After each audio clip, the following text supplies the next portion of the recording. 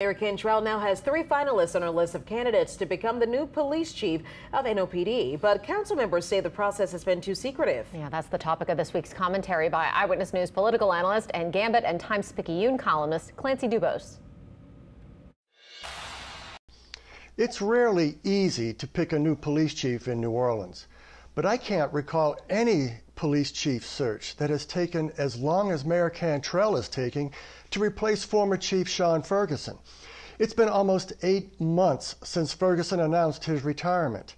Cantrell has narrowed her choices down to 3, including interim Chief Michelle Woodfork, but the mayor offers no specific deadline for making her pick.